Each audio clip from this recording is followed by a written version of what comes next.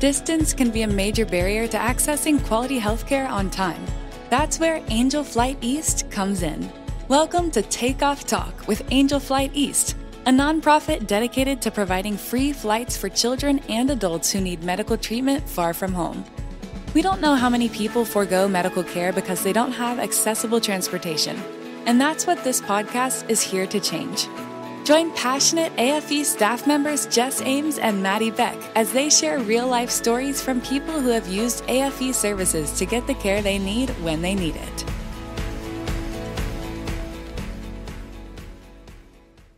Hey, frequent flyers, and welcome back with another episode of Takeoff Talk. You're here with me, Maddie. And me, Jess. And today we have our passenger, Christy, with us. Hey, Christy. Hi, girls. I love that you're in the Christmas spirit because Christmas is my favorite time of the year. It is definitely not Maddie's. So once again, really? You're a little opposite. No, I freely admit I'm a bit of a Scrooge. The only part of Christmas that I like is like the cookie baking. That's about it. I actually found like 30 days of Christmas cookies this morning on TikTok. So that's where my spirit comes in, and that's about it. Oh, that's funny. So, Christy, if you're comfortable, tell our listeners about your medical journey and how you found Angel Flight East. Sure. So I can't believe it, but it's already been 2 years, a little over 2 years. I was 44 years old, and I was diagnosed in September 2021 with advanced colon cancer. And I can't believe everything that unraveled and has happened in the past 2 years. The number one thing that everybody asks me, and I like to get this message out, is everybody always says, how did you know? How did you know? Because I wasn't even at the age yet where they recommend colonoscopies. And believe it or not, this whole diagnosis all came from me craving ice. I was absolutely addicted to ice. And if that ever happens to anyone, I always want someone to know that's not normal. And that's what got the ball rolling. After 2 tests, it was my 3rd blood test that it finally showed that my ferritin was extremely low, and all the numbers were extremely low, that I was borderline needing to go to the hospital.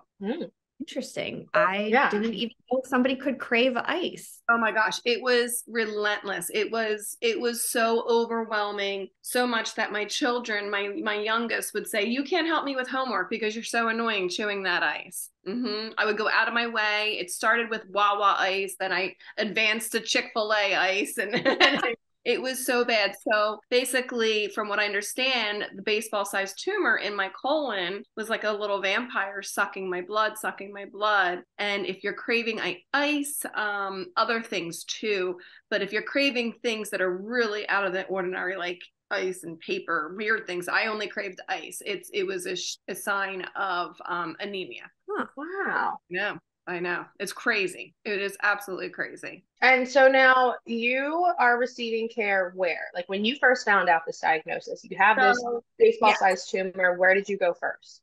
Yes. So I started my whole journey, and the majority of my journey actually, at Mainline Health. So where I got my colonoscopy, when my doctor said, okay, we have to find the source of bleeding. This is not normal. You need, one of the things I had to do was go get a colonoscopy. And thank goodness the GI doctor was affiliated with Mainline Health. You wake up from your colonoscopy and they tell you right there while you're half asleep still that what they found. And they told me that that's a wake-up call, literally. Oh, I was like, yeah, right. Like, go get my husband. Like, right. Like, go ahead, go tell him what you just said to me. This is so silly, And she was affiliated with Mainline Health, and luckily we have one of the best colorectal surgeons in the country at Lankenau. So that's where I started, and I was always treated for the first almost 2 years. I can't believe it. 2 years I went through the Mainline health systems I had 4 surgeries now in the 2 years, and the majority of them are at Lankenau. And I would always get second opinions at like Penn and everywhere else. And the oncologists are just amazing. Especially my Penn oncologist said, just continue with Mainline Health. We would do the same thing for you. Go to Mainline Health. It's right down the street from you. You're going to be sick from chemo. So they're really a great team. However, I reached out to you guys after 2 years. Well, my first year I was on chemotherapy, and then it came back and I had another operation, and then I went to immunotherapy, and then I was on that stable for a whole year, and then it came back in 2 spots. And at that point I always knew I wanted another opinion at Dana-Farber in Massachusetts, in Boston. And that was just not something easy to do at all, because of the distance, because of the expense, because it just was not, I would always put that on the back burner. So anyway, once it came back again in August this past year, I made the switch to Fox Chase and in Philadelphia. And they're also ones that recommended me going to get another opinion at Dana-Farber, because what I have is called Lynch syndrome. And that's the genetic component of colon cancer. And they have the #1 Lynch Institute in Boston. Oh, I didn't realize that there was like all these offshoots. Yes, exactly. And a lot of people haven't heard about Lynch, so it's very difficult to find doctors in anywhere throughout the country that is familiar with it. So to answer your long story short, I started with Mainline Health, and they took amazing care of me. 3 surgeries there, chemotherapy and immunotherapy. And then now I'm new to Fox Chase. I just had my recent surgery with Fox Chase. And I'm also a patient with Dana-Farber, because thanks to you guys. Mm-hmm. I think you just flew with us a couple weeks ago. How was your first flight? I know you flew home in a King Air, which was like celebrity status. Wild. Yeah, seriously. Wild. My husband and I cannot stop talking how there's a whole world out there that we had no idea, that these pilots, I had no idea there were so many airports, from here to Boston. Yeah. It was just absolutely incredible. I'm obsessed. Yeah, I know you posted about us on Facebook, and somebody I used to hang out with, and Manny Young, screenshotted it and sent it to me. And she's like, I had no idea this is what Angel Flight actually did. I guess she saw it through her brother-in-law's Facebook that you're connected with. And I was like, what a small world.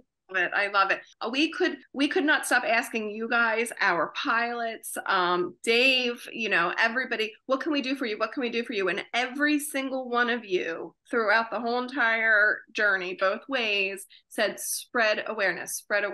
And that's my mission to do, because for 2 years I put going to visit Boston on the back burner. I really did, because there's, all the reasons why. I'm recovering from surgery, or I'm sick from chemo, or I already feel guilty enough I should be saving for my teenagers' college and cars, So yeah, we're trying our best to spread awareness about this. I'm telling every doctor, every nurse that I talk to, and I'm shocked that not a lot of people know. We're shocked that so many people don't know. Even we've had some people come to us and say they've been driving or flying for 6 months to a year. And we're like, how did nobody tell you about not even just us, any Angel Flight organization along the way of their traveling? Mm-hmm. Mm-hmm. It's a real thing. I mean, I got 6 second opinions this last time. And one of my second opinions was just over in Jersey at Cooper for MD Anderson. What it took out of me, because I was just recovering from surgery that day, it took me like days to bounce back from just a car ride to Jersey. And flying with you guys was easier than that. It was so much easier than that. That's the best. That's what we're here for. We like to make people's lives easier, not harder, despite what some people may think. No, you guys are living that mission. You really are. So how has Angel Flight East affected your life? So that I felt like that was such a, how could I put this? Like, it's a hassle to call these doctors. Like, it is full-time work to do this cancer thing. It is full-time work. And I still consider myself very healthy. This was so eye-opening how easy this whole entire process was. I think I shared with you guys, in 2 years, this was the easiest thing ever. And I feel like it just like flipped my optimism back. Like it got me back. Wow, this is not such an issue to go take care of myself. Like you changed my perspective back to like the old me. So can you also talk to us a little bit about when you first found us, were you like, you want me to get in a what and go to the where? The kind of moments, like since we're not flying you into the Boston Logans, we're not flying you Right. out of the Philly Internationals, and there's just you and your husband in the Right. plane with the pilot. Like, what was your first initial reaction hearing about the flights that we So do? And I was not focused on that a whole lot. I was more like, this can't be real. Like, why would they do this? This is not real. This can't be free. I have to tell you, I filled out that online for more information form online, and Dave called me. This is your coworker, called me within 5 minutes. And I remember looking at my phone like, what is happening? Why is Angel Yeah. calling me? So I was more caught up in that. I have to say I was more caught up in that. I have been in a small helicopter before. So I think okay. that was kind of good, like, on a vacation, like a fun thing. But I did say to my husband, I said, are you going to be a wimp about this? Like, are you going to be okay flying in this little thing? And he was like, he goes, before we were married, I jumped out of a plane like that. Like he went skydiving. So Oh, I love it. Oh. Good. so that was funny. But I did get the butterflies when we pulled up at Wings, and I was like, oh, okay, I gotta get in this little thing. Totally fine though. Totally fine. That's awesome. Yeah. And so what sealed the deal for you where you were like, oh, I'm going with Angel Flight? Like Oh, there was no question out of your mind, just no questions. And I prayed, prayed, prayed, prayed. I was like, I kept thinking like, no, there's going to be some sort of loophole. This is not good. I felt like I hit the lottery. I'm not kidding you. I felt like I hit the lottery. And that's what I mean. It changed. Like I was like, okay, this is my path, and everything's going to be okay. Before that, from like August until last month, and when you flew me, I was like so annoyed that I had to do this, if that makes sense. It all yep. just fell into place. It all just fell into place thanks to you guys. Yeah. That's amazing. I always think a couple years ago, we had somebody call our executive director, not believing that it was a legitimate service. And she actually had to go meet with her face to face and be like, no, this is actually the pilots cover all costs and you won't get a bill afterwards. Really, because there's so many scams out there, and there's so many no's and bad news in this cancer world, that I do believe it. I do believe it. Yeah. Yeah, it's so different. But we're so happy that we got to like be a part of everything that you've gone through. And I mean, we're such a little itty bitty bit of it, but it's still just knowing that we were in your corner at any point of it. That's my favorite part personally.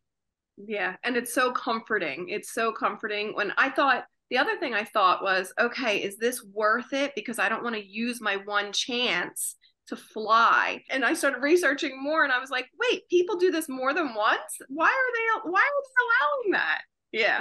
Yeah. Yeah. Yeah. Mm-hmm. If anything, I feel like we're looking for more patience. Like all of our pilots are like, can I go now? Can I, Yeah, they're do you lining have up. something for me to do now? Lovely. That is so lovely. Well, I'll keep Yeah. trying. Yeah. Literally, a pilot came into Jess's office, what was it, yesterday, Jess, and was like, these are my days that I'm off. Here you go. Like, do you need me? Do you have something for me to Like do? wanting to Yeah. fly. Oh, Yes. Wanting for us to put them to work. And I'm like, I mean, I might have something for you to like do in the office. And like, not what I was asking. I was like, oh, okay, sorry. Like, that's funny. Yeah, 'cause I really think it gives them a reason to fly, because a lot of them say they just get bored going up for lunch or flying in circles. Right, So this right. really pairs their passion with somebody who needs to get somewhere for treatments. That's so heartwarming, because I kept saying, thank you, sorry, thank you, and right.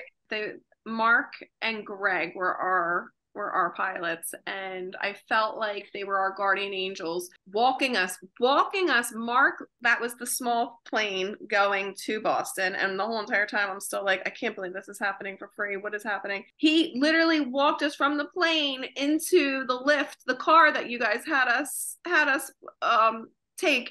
And I'm like, he's like our dad, like putting us in the car. He's the best. I don't know if David told you, but afterwards he sent a picture of you guys in the plane and just said, if they need to fly again, please let me know and I'll do it. Oh Yeah. my God, that's lovely. Well, we feel the same. We feel the same about Mark and Greg. It's great. It is. Yeah. We've actually flown in Greg's plane to Boston before too. Oh, really? The King Air? Didn't you feel Yeah. It was nice. Yeah. Yeah. Totally. Maddie was It's knitting like- a blanket in the back. I was. I can't even deny that. I did. One final thought you would want to leave our listeners with. So, I thought about this. Cancer wants you to be miserable, right? Cancer wants to make your life difficult.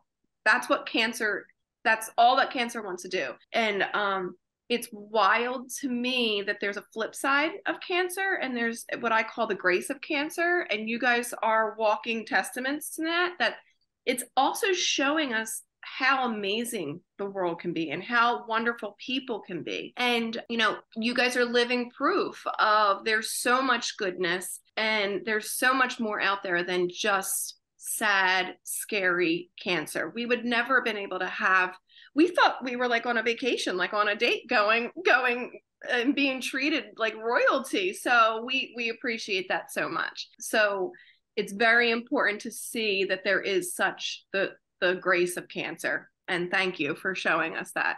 And the other thing is also check your colon. That's all, I can't say that enough. Check your colon, especially if you're over 45. Well, you are the best, Christie. Thank you so much for all that you've been spreading about us and the work that you're helping us do. We can't do it without you. Well, thank you. And I told you guys when we landed, if you guys ever have a job opportunity, I want to work for you. Wow, thank you. Yes, I do. A big thing. What you guys are doing is so important. So thank you for doing it every day. We love it. Thank you so Thank much. you, and I hope to Christie. see you in Royersford soon. Oh yeah, that's right. Christie's basically my neighbor. Yeah. Jess even said, do you need a ride down to Wingsfield? And it's funny because I grew up there. Real quick, let me tell you, when I was little, my mom used to pack a picnic and we used to go. She used to take my brother and I, and we would do a picnic and we would go to Wingsfield and watch the planes land. Oh my gosh, people Wow. still Do they do that? Yeah. Yeah. Full circle, man. It was this whole thing. Yep. This whole thing just worked out great. I love it. Well, not that it's as fun, but Fox Chase is down the street from my house and we can go there too. Perfect. There we go. We have friends everywhere. Well, I hope to be able to have the opportunity to fly with you again in the future. Dana Farber agreed with everything that Fox Chase was doing. And I said, can I come here for treatment? And she said, you can, but you shouldn't because Fox Chase, but they want me to check in once a year if nothing else, if nothing else happens between then. So hopefully I get to fly with you soon if you'll have us. Well, you know where to find us anytime. We are happy to take you guys. So our teenage daughters are super jealous, so I might have to take one of them next time. Yeah, that's fine. We'll let them come. Thank you, girl. All right. Thanks, Christie. We will talk to you soon. Thanks for the t-shirts. Thanks for the pictures. And tell David a big hug, too. Thank you. We will. Bye. Bye, girls.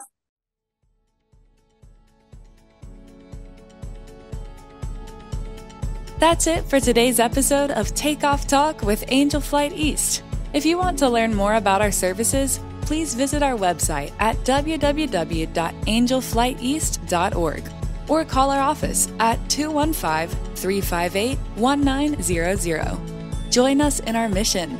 If you're a healthcare worker or a patient in need of air travel and flight services, AFE is here for you. Subscribe to the show so you can hear more stories.